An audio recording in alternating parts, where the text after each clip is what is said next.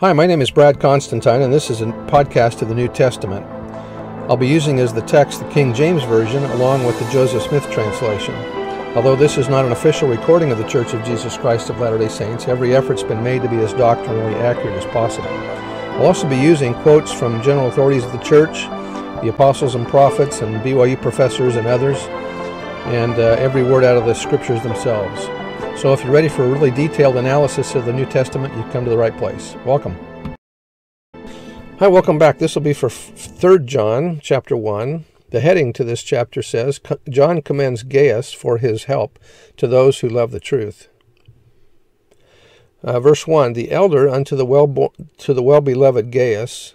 Bruce R. McConkie says that this might be John's wife. I know it says Gaius for his help, but it mentions here that this might be John's wife, whom I love in the truth. Beloved, I wish above all things that thou mayest prosper and be in health, even as thy soul prospereth. For I rejoiced greatly when the brethren came and testified of the truth that is in thee, even as thou walkest in the truth. I have no greater joy than to hear that my children walk in truth. Beloved, thou doest faithfully whatsoever thou doest to the brethren and to strangers, which have borne witness of thy charity before the church, whom if thou bring forward on their journey after a godly sort, thou shalt do well. Because that for his name's sake they went forth, taking nothing of the Gentiles, we therefore ought to receive such that we might be fellow helpers to the truth. I wrote unto the church, but Diotrephes, who loveth to have the preeminence among them, receiveth us not. In John's last letter, we have our last snapshot of the photo album that is the New Testament. Like any photo album, it gives us a view of things, but not the whole story. Likewise, 3 John gives us a view of the apostasy tearing the church apart. The view is not a pretty one. As part of this brief letter, John spoke of a church leader named Diotrephes. I wrote, which he says, what a chilling picture. Diotrephes not only refused to accept John as the head of the church, but spoke out against him and excommunicated those of his congregation who sustained John as head of the church of the Christian church. What a sad state of affairs. With such attitudes as this, to whom could John give priesthood authority and keys? With their rejection of John, they severed the final legitimate link of doctrinal and priesthood authority between Christ and the church that bore his name. Without such authority, the church could not exist, or it would cease to exist. Shortly thereafter, the church did cease to exist as the only true and living church. And that was by Bruce Satterfield. Verse 10.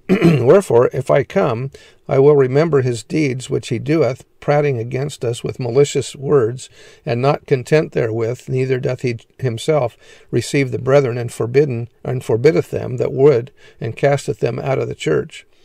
Harold B. Lee said, during the early days of the church, we passed through a period of slander and misrepresentation, and we came through. It drove us together because of enemies from the outside, and we survived it. We passed through a period of mobbing and driving, when lives were taken and blood was shed, and somehow the place of the martyr gave us strength. We passed through poverty, and we gained strength from the test of it. Then we passed through an age of what we might call apostasy or betrayal from the inside, one of the severest tests through which we have passed. We are now going through another test, a period of what we might call sophistication.